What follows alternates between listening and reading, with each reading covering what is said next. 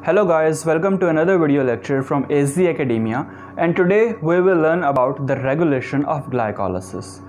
Previous lecture में हमने glycolysis के हवाले से पढ़ा था और वहाँ पर हमने ग्लाइकोलिसिस को इन डिटेल देखा था कि ग्लाइकोलिसिस किस तरह से हमारी बॉडी में और हमारे सेल्स में परफॉर्म होता है। अगर आप वो लेक्चर देखना चाहते हैं तो उसका लिंक मैं दे दूंगा डिस्क्रिप्शन में, आप वहाँ से देख सकते हैं।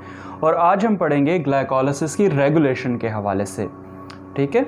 तो प्रीवियसली जब हमने ग्लाइकोलिसिस को डिस्कस किया था तो वहाँ पर हमने देखा था कि ग्लाइकोलिसिस बेसिकली एक 10 स्टेप रिएक्शन है और एक ऐसा पाथवे है जिसमें ग्लूकोज को ब्रेक डाउन किया जाता है पाइरूवेट के 2 मॉलिक्यूल्स में। और हमने वहाँ पर ये भी पढ़ा था कि ये 10 स्टेप रिएक्शन है और इसके 10 स्टेप्स में से 7 स्टेप्स जो हैं वो रिवर्सिबल होते हैं, यानी उनको रिवर्स किया जा सकता है, जबकि 3 स्टेप्स जो हैं वो आपके इरिवर्सिबल स्टेप्स होते हैं। और उन्हीं 3 इरिवर्सिबल स्टेप्स के जो एंजाइम्स होते हैं उनको हम रेगुलेटरी एंजाइम्स भी कहते हैं ग्लाइकोलिसिस के। ठीक हो गया। तो जब एक दफ़ा आपके ना सेल में ग्लूकोज एंटर हो जाता है तो आपके सेल के पास चॉइस होती है कि उस ग्लूकोज के साथ क्या करना है, depending upon the bodies need and condition. या तो उस ग्लूकोज को ग्लाइकोजन स्टोरेज की तरफ भेजा जा सकता है या उस ग्लूकोज को HMP शंट में, हेक्सोज मोनोफॉस्फेट शंट में एंटर किया जा सकता है, जो कि एक दूसरा पाथवे है कार्बोहाइड्रेट मेटाबॉलिज्म का, या फिर उस ग्लूकोज को ग्लाइकोलिसिस में एंटर किया जा सकता है। अब डिपेंड करता है कि बॉडी की नीड क्या है। अगर आपकी बॉडी जो है स्टारवेशन स्टेट में है या आपकी बॉडी को एनर्जी चाहिए यानी ATP चाहिए, तो आपका सेल जो है वो ये डिसाइड करता है कि ग्लूकोज को भेजा जाए ग्लाइकोलिसिस के अंदर और वहाँ उसको ब्रेक डाउन करके ATP हासिल की जाए। तो जब एक दफ़ा आपका ग्लूकोज एंटर हो जाता है ग्लाइकोलिसिस में तो उसके बाद उसको रेगुलेट करना भी ज़रूरी होता है उन 3 रेगुलेटरी एंजाइम्स के थ्रू। और सेल्स के अंदर ऐसे मॉलिक्यूल्स भी प्रेजेंट होते हैं जो आपको इंडिकेशन प्रोवाइड करते हैं कि ग्लाइकोलिसिस को पॉजिटिवली रेगुलेट करना है या नेगेटिवली रेगुलेट करना है। फॉर एग्जांपल, अगर सेल के अंदर ऑलरेडी ATP बहुत ही हाई अमाउंट में प्रेजेंट है तो इससे ये इंडिकेट होता है कि सेल को एनर्जी की ज़रूरत नहीं है, ऑलरेडी ATP जो है यानी एनर्जी बहुत ज़्यादा अवेलेबल है। तो इसलिए ग्लाइकोलिसिस को नेगेटिवली रेगुलेट कर दिया जाता है या इनहिबिट कर दिया जाता है। लेकिन ऑन द अदर हैंड, अगर आपकी बॉडी को एनर्जी की ज़रूरत है और आपके सेल्स में AMP और ADP इनके लेवल्स ज़्यादा हैं तो ये इंडिकेट करते हैं कि ATP के लेवल्स कम हैं। और जब ATP के लेवल्स कम होंगे तो उसका मतलब है कि आपको ATP प्रोड्यूस करने के लिए ग्लाइकोलिसिस करना पड़ेगा, उसको पॉजिटिवली रेगुलेट करना पड़ेगा। तो चलिए स्टार्ट करते हैं। यहाँ पर बेसिकली मैंने 3 रेगुलेटरी स्टेप्स जो हैं ग्लाइकोलिसिस के वो मेंशन किए हैं और उनके 3 रेगुलेटरी एंजाइम्स मेंशन किए हैं, तो हम देखेंगे कि वो किस तरह से रेगुलेट होते हैं। तो ग्लाइकोलिसिस का जो आपका फर्स्ट रेगुलेटरी स्टेप है that is the conversion of glucose into glucose 6-फॉस्फेट and the enzyme which regulates this step is hexokinase. Hexokinase is one of the 3 regulatory enzymes of glycolysis और hexokinase inhibit होता है glucose 6-फॉस्फेट से, जो कि इसी का product है। और इस टाइप की इनहिबिशन को हम कहते हैं प्रोडक्ट इनहिबिशन, यानी प्रोडक्ट ही उस एंजाइम को इनहिबिट कर रहा है। ग्लूकोज 6-फॉस्फेट के जब सेल्स में लेवल ज़्यादा हो जाते हैं, ठीक है, तो इससे ये इंडिकेशन मिलती है कि ग्लूकोज फॉस्फेट ऑलरेडी काफ़ी ज़्यादा है, ठीक है, उसको मज़ीद प्रोड्यूस करने की ज़रूरत नहीं है। तो इसलिए ग्लूकोज 6-फॉस्फेट ये प्रोडक्ट ही अपने एंजाइम को इनहिबिट कर देता है और इसको हम प्रोडक्ट इनहिबिशन कहते हैं। तो ये जो आपका पहला रेगुलेटरी एंजाइम है वो तो इस तरह से उसकी रेगुलेशन होती है। जो आपके बाकी दोनों रेगुलेटरी एंजाइम हैं, कौन से, फॉस्फोफ्रुक्टोकाइनेज 1 या PFK1 और पाइरूवेट काइनेज, ये आपके ऐसे रेगुलेटरी एंजाइम्स हैं जो कि एलोस्टेरिक एंजाइम्स हैं। एलोस्टेरिक एंजाइम्स क्या होते हैं? एलोस्टेरिक एंजाइम्स आप लोग जानते हैं कि ऐसे एंजाइम्स जिनके अंदर एक एलोस्टेरिक साइट प्रेजेंट होती है। यानी फॉर एग्जांपल ये आपका एक एंजाइम है और ये इसकी अगर एक्टिव साइट है जहाँ पर सबस्ट्रेट बाइंड करेगा, तो इस एंजाइम के अंदर एक सेकंड साइट भी प्रेजेंट होते हैं जिसको आप एलोस्टेरिक साइट कहते हैं। Allosteric site. और ये एलोस्टेरिक साइट एक ऐसी साइट होती है जहाँ पर एलोस्टेरिक इफेक्टर्स आकर बाइंड करते हैं। सबस्ट्रेट तो एक्टिव साइट पर बाइंड करेगा, इस एलोस्टेरिक साइट पर क्या चीज़ें बाइंड करेंगी? Allosteric effectors. और इफेक्टर्स आपके पास 2 तरह के हो सकते हैं। इफेक्टर्स आपके पास एक्टिवेटर भी हो सकता है और इनहिबिटर भी हो सकता है। एक्टिवेटर उसके नाम से ही पता लगता है कि वो एंजाइम को एक्टिवेट करेगा, ठीक है, और इनहिबिटर जो है वो ऑब्वियस सी बात है कि एंजाइम्स को इनहिबिट करेगा। तो ये जो आपके दो एंजाइम्स हैं regulatory enzymes remaining, PFK1 phosphofructokinase 1 and pyruvate kinase, ये एलोस्टेरिक एंजाइम्स हैं और इनको एलोस्टेरिकली या तो एक्टिवेट किया जा सकता है या डीएक्टिवेट किया जा सकता है। तो पहले हम डिस्कस करते हैं इनके एलोस्टेरिक एक्टिवेटर्स के हवाले से, पहले हम उसके इनहिबिटर्स के हवाले से देख लेते हैं। तो PFK के जो इनहिबिटर्स हैं एलोस्टेरिक, उनमें शामिल हैं ATP एंड सिट्रेट। यहाँ पर भी मेंशन किया गया है कि ATP और सिट्रेट जो हैं वो PFK को इनहिबिट कर रहे हैं। अब ATP इस एंजाइम को क्यों इनहिबिट कर रहा है? हमने थोड़ी देर पहले बात की है कि जब ATP के लेवल सेल में ज़्यादा होंगे तो ये एक इंडिकेशन है कि सेल में ऑलरेडी काफ़ी सारी एनर्जी प्रेजेंट है और ग्लाइकोलाइसिस को मज़ीद एनर्जी के लिए कराने की ज़रूरत नहीं है। तो इसलिए ये ATP जो है इस रेगुलेटरी एंजाइम को इनहिबिट करता है, जिसकी वजह से पूरा ग्लाइकोलाइसिस इनहिबिट हो जाता है, क्योंकि उसकी ज़रूरत ही नहीं है, सेल में ऑलरेडी ATP अवेलेबल है। इसी तरह सिट्रेट जो है, सिट्रेट बेसिकली एक इंटरमीडिएट है TCA साइकिल का।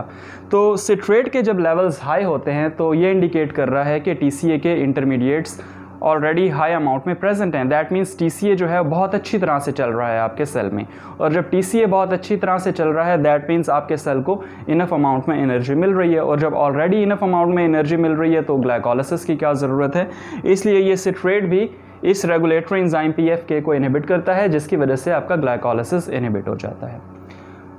अब बात करते हैं कि PFK के एलोस्टेरिक एक्टिवेटर्स कौन कौन से हैं जो कि इसको एक्टिवेट कर सकते हैं।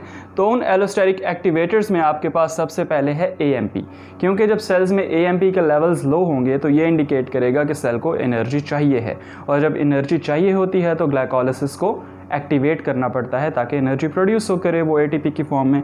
तो इसलिए AMP जो है वो इस रेगुलेटरी एंजाइम को पॉजिटिवली रेगुलेट करता है, एक्टिवेट करता है, जिसकी वजह से आपका ग्लाइकोलाइसिस जो है वो एक्टिवेट होता है और एनर्जी आपको प्रोड्यूस होती है। एक दूसरा इंपॉर्टेंट जो आपका एक्टिवेटर है PFK1 का, वो आपका है फ्रक्टोज 2,6 बिसफॉस्फेट, ठीक है। This is just another isomeric form of fructose 1,6 bisphosphate.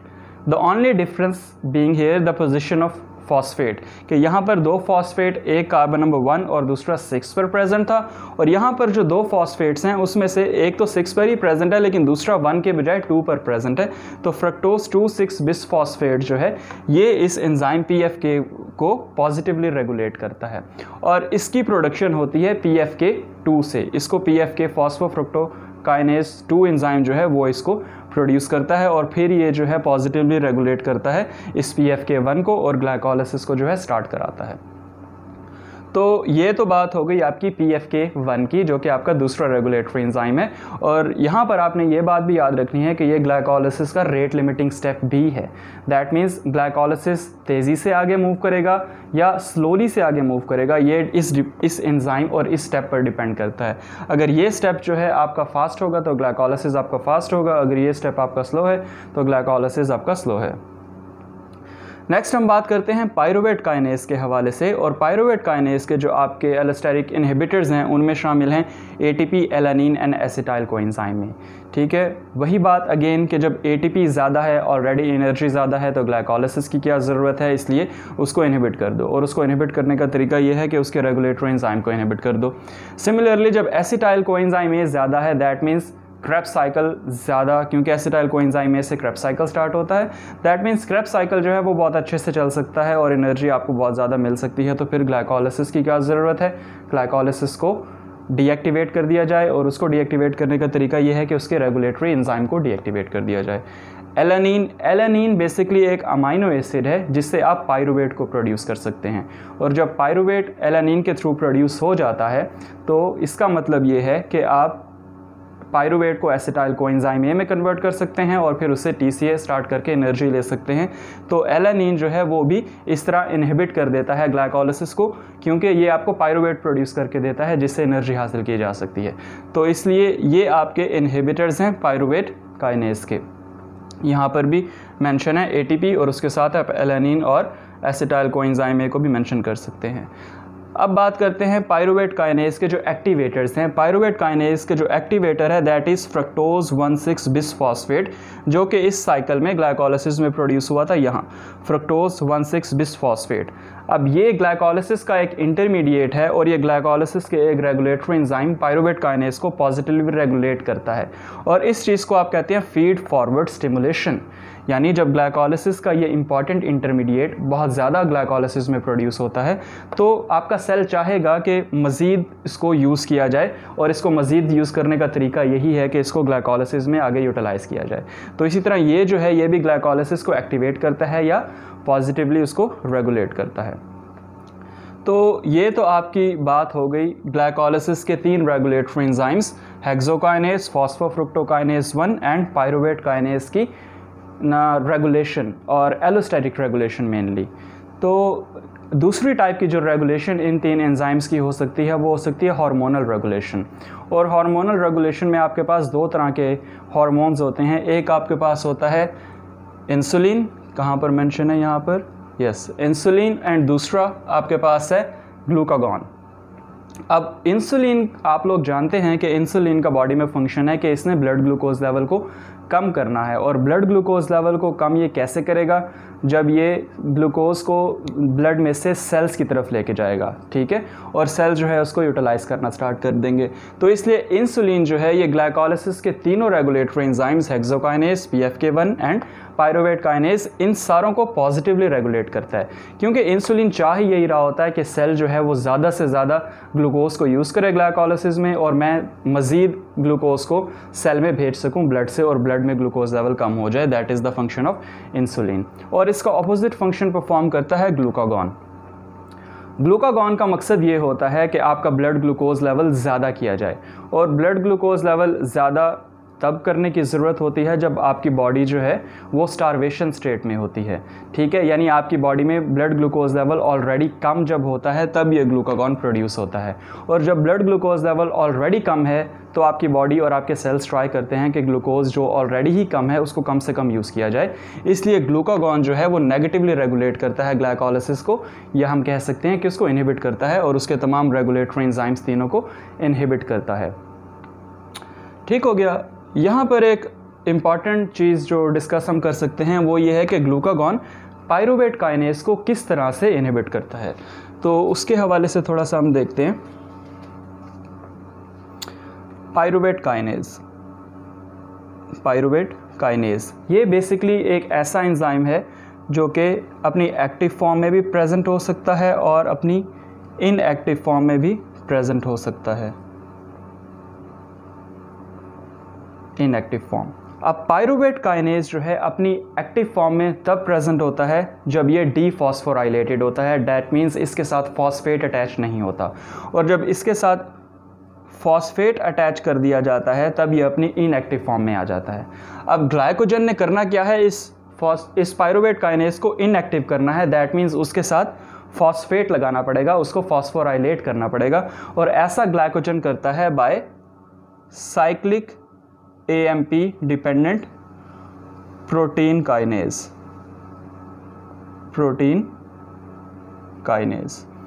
अब और यहाँ पर हम लिख सकते हैं ग्लूकागॉन।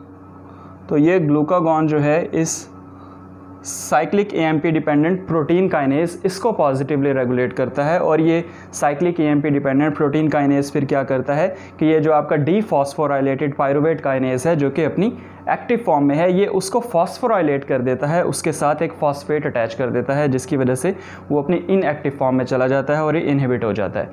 ठीक है, तो इस तरह से ये पायरुवेट काइनेज को ग्लूकागॉन जो है वो इनहिबिट करता है। और जब आपने ये स्टेप रिवर्स करना हो तो इसको रिवर्स करते हैं, यहाँ पर उसके लिए एंजाइम होता है आपका फॉस्फेटेज।